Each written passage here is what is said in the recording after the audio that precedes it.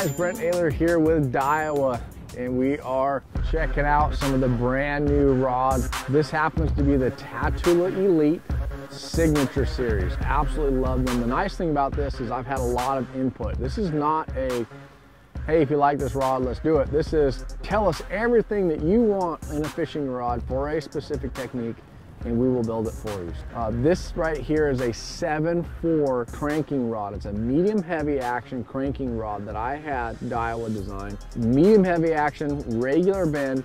It's a great multi-purpose, shallow to mid cranking crankbait, as well as a bladed jig. This rod is one I'm gonna have on the deck for lots of uses. Really a big fan for a glass rod when it comes to cranking, as well as that bladed jig. But medium heavy, regular action bend. It's a fairly parabolic bend glass, so it's pretty damp, meaning that when you're wanting a crankbait, you don't feel as much when that fish bites. What I think happens with graphite is people tend to pull too hard and pull too quickly.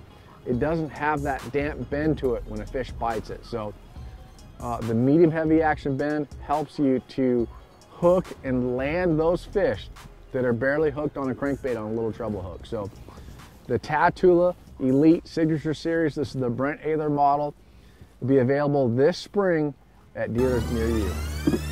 Woo. It is a cold morning, and we're gonna try and crank this on the new stuff from Iowa here.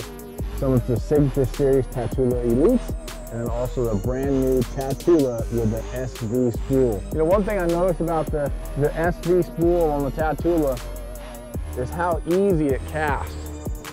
Having that shallower spool really helps for casting. You have less weight at the base of that spool, which allows it to cast freer and easier.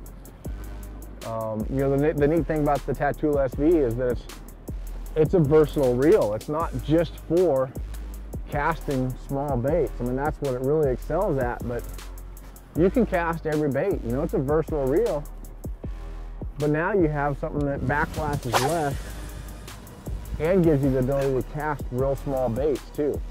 Right now I'm cranking.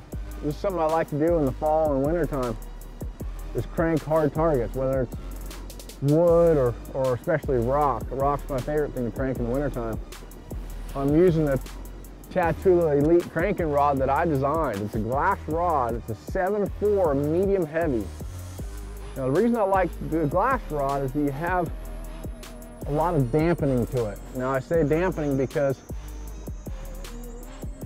with a graphite rod, there's so much sensitivity to it, and depending on the action of the rod, you might have too much backbone. So when a fish bites it, I think we react too much to it.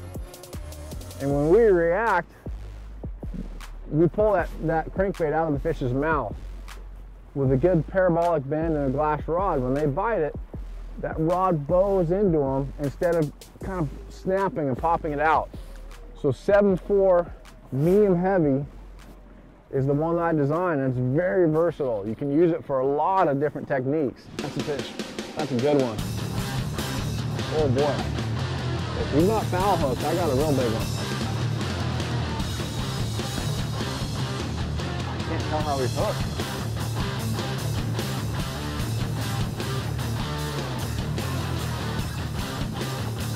Nice one there. Ah. I want to get my hands wet. Oh boy. Okay, that right there is a prime example for using a glass rod, okay? This fish is just hooked on that tail treble. I just had one before that nipped it and missed it. They're not biting. That fish right there, I probably would have lost if I had a graphite rod. So 7/4 medium heavy glass rod, Talon Elite, is a perfect rod for landing big fish like this. Pair it with the SV Talon, and you got an awesome cranking setup. Catch big ones like that in the middle of winter. That fish right there just came on a 1.5, the original 1.5, the Lucky Craft 1.5, but The thing that makes this bait special to me is it's a color I designed. It's actually called BE Gill. It's a great bluegill imitation. Anytime you have bluegill swimming shallow, spring, summer, fall, really good bait. In the winter right now, there have been a lot of bluegill up shallow. So I went with that BE Gill, and man, that fish smoked it. Having this setup is truly the, the ultimate cranking setup. And again, I will not have any doubts on what I'm doing wrong, because this is what they will, all be able to land these fish with. Something else that's really beneficial in cranking is making sure that bait is hitting bottom. There's fish. Right there. In fact, I was just talking about how hitting bottom is key, and I was feeling that crankbait plowing down there on the bottom, and that fish bit it. Now I say plowing on the bottom. Deflection is really the trick for cranking, is having that bait deflect off of something. You can exaggerate it by popping the rod. You can exaggerate it by reel speed, but a square bill like the 1.5 is really designed to hit targets and deflect. That change in direction, that directional change, is what triggers strikes. Now, that one I didn't have to worry about. He ate it. I mean, he had all hooks in his mouth. But having that 7.4 medium heavy glass rod, Talon Elite glass rod's one I designed, is to me a key for landing fish. I mean, this one you could have landed that on a broom pole because he ate it so well, but that was the right color combination. It was deflecting off the rocks. He ate it. So Talon SV spool, you can cast that bait a long ways. It's so crisp, so smooth. Catch some nice fish.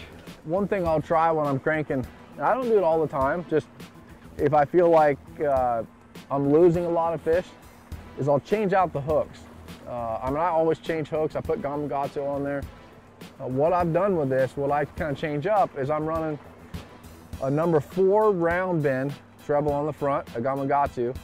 Then I'm running a 4 EWG on the back. Now the reason for the EWG on the back is that I feel like the EWG traps the fish better, meaning that when they nip at it and they bite it, if you get a hook in them, you're gonna land that fish. With the EWG bend on there, if they're just nipping at the tail of that crankbait, you run that EWG on the back, your odds go way up of landing those fish. So I'm less scared when I see that fish swimming around and jumping out there, when all you see is that tail treble in their mouth. I think your odds go way up. So little tip to try cranking is putting that EWG bend on the back like that. Prime example of that EWG bend is that first one I caught this morning, big one, a 5-pounder, and he just had that tail treble on there. And I was a little worried about losing him, but when I actually grabbed the hook to try and pull it out, there's no chance of him coming off. I mean, he was hooked really well, but it's scary when they start jumping around and you just see that one little treble hook back there. So that EWG bend definitely helped me land that fish. And if I catch another one here and he's hooked on that tail, there's a good chance I'll be able to catch him as well. He dropped slack in my line. Nice one too. Boy, there's nothing better than wintertime cranking like this.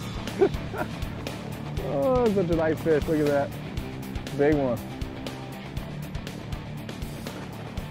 He's got that 1.5 all over in his face.